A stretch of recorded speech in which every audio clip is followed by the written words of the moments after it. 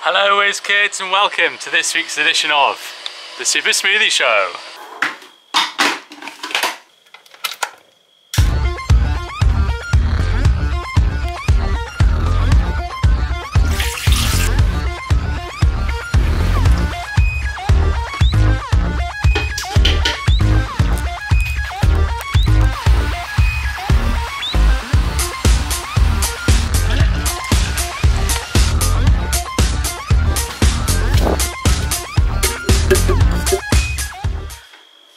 Kids and welcome to this week's edition of the Super Smoothie Show, the show where we take things you're not supposed to blend and put them in the blender.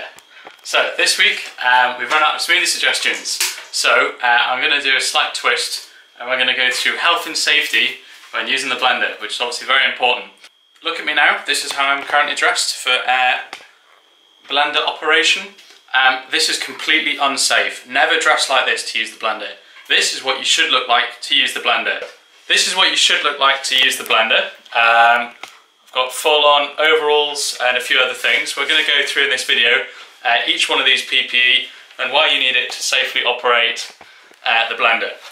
So first of all, why should you use PPE, personal protective equipment, when using the blender? Well, first of all, if we just look in here, let's have a quick zoom in. You'll see that there is a blade, okay? Now, never do this. Never put your hand in the blender. The only reason I'm doing that is because it is unplugged, okay?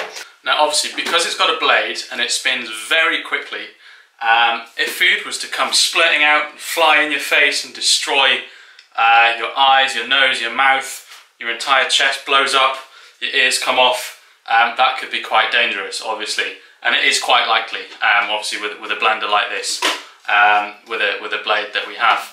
So what we're going to do is we're going to go through each bit of PPE. Now you'll see from other episodes of the Super Smoothie Show, we have used eye protection such as this to stop me from having bits of chicken and stuff splitting out into my eyes and potentially causing some really serious damage.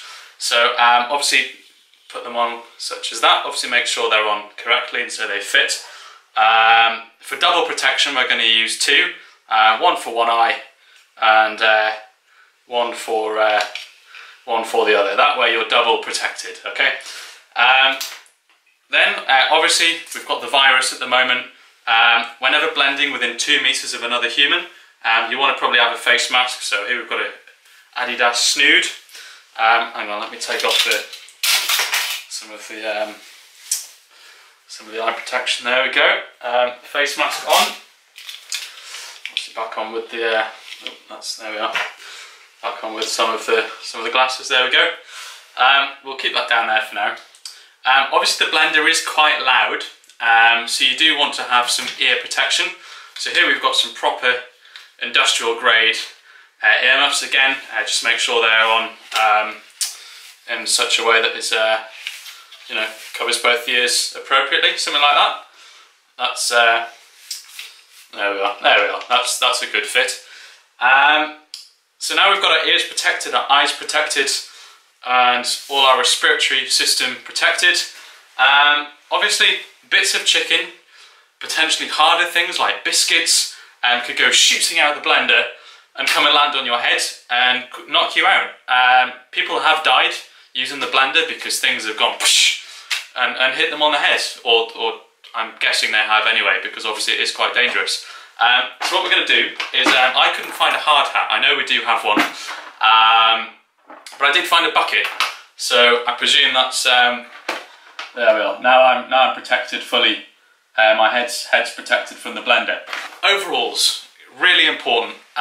Again, what if we have something sharp come out of the blender, like the blade comes off and it slices my chest? Obviously that would be a shame. So here we've got some flame-proof high-vis jacket, overalls. It's probably cut resistant. It's really important that it is flame-proof. It's very light. I mean, the blender probably will catch fire when you use it. Every episode so far, as soon as I've turned off the camera, flames. I'd set fire to the table a few times using the blender. It's really important that you have a flame-proof version of this. Obviously it's no good unzipped, so let's do that up there like that. And now I'm ready for blender operations. So let's put the helmet on, and what we'll do, oh yeah, of course we've got the strap here. Obviously just put the mask up just in case anybody happens to be within 2 meters while I'm blending. Let's plug it in. No, let's not plug it in because I haven't put the stuff in the blender yet. What should we blend? Let's blend some grapes. So I have some grapes in the lid there. Let's pour them in there like that, and on with the lid. And let's plug this bad boy in. So let's turn off the coffee machine. Let's turn on the blender, and let's have a blend.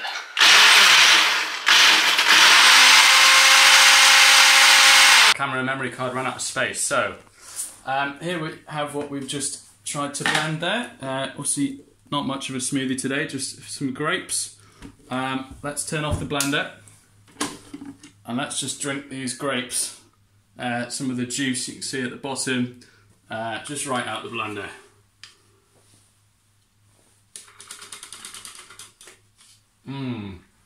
Chunk just fell in my mouth, lovely.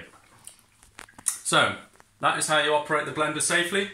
Please give your comments down below on what you would like me to make on next week's Super Smoothie Show. Obviously nice and safely. I've run out of suggestions, so I do need someone to comment below. And I look forward to next week. Take care, bye.